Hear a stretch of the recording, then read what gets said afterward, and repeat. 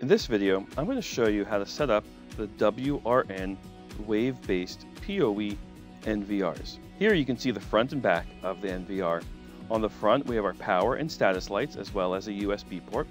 On the back, we have our 8 or 16 PoE ports to connect your camera to, as well as a uplink labeled Network 2, as well as another port on the same switch as the camera subnet labeled Network 1. In addition, we have our USB ports for plugging in things like a keyboard and mouse. We have our alarm input output, and then our HDMI and VGA monitor outputs.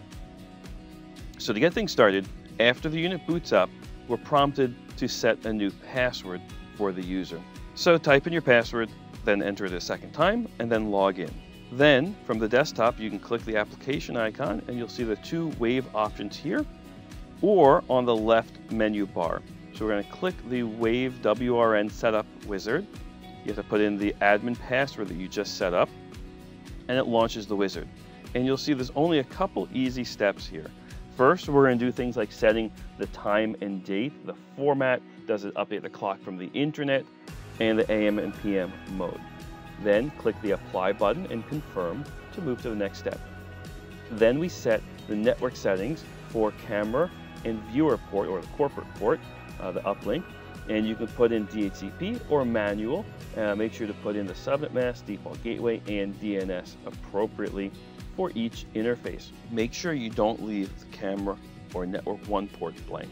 Then, once you've done that for both interfaces, you can then enable the DHCP server on the camera port, the PoE port. Put in the starting and ending IP address for the DHCP server and the maximum number of DHCP users. And then you can also enter in again the DNS. Then hit the Apply button to go to the next page. Then the PoE ports are turned on, so you might need to wait a minute for the cameras to boot up before they are displayed here. You'll see it scanning the network for Wisenet cameras. And there's a note saying please wait 60 seconds. You might need to, again, give it a minute. You might need to wait and scan it a second time because the cameras are now booting up on those PoE ports. Once the search is complete, you should see a list of cameras. You can use the Control or Shift keys on the keyboard to select multiple cameras at once or do them one by one. If it shows need password, new cameras, you're going to type in the password that you want to set. It has to be a complex password, and then you hit the Set Password button. And then we'll go out and push those settings to the cameras. If the cameras that are already configured, put in the username and password and hit Connect. And then just wait for that to finish and then hit Apply to save everything. Then you can go and launch the Wave client. You'll connect to your system. And you'll have a wizard to walk through to set up Wave for the first time. And so we're going to set a system name. We can go to Advanced Settings and make sure Auto Discovery is enabled to discover my cameras. Then we configure, again, a complex password for the Wave system. And then we have a confirmation. And then in a moment, we will see all of our devices show up in the tree here. Once the cameras show up, you'll see there's a lock next to them. We need to tell it the password, so select all the cameras with the Control or Shift on the keyboard, right-click, go to Camera Settings, and edit the credentials and put in the password that you set for those cameras. Once you do that, the cameras will connect and be able to be displayed. It takes a minute for that to happen the first time, so just give it a moment.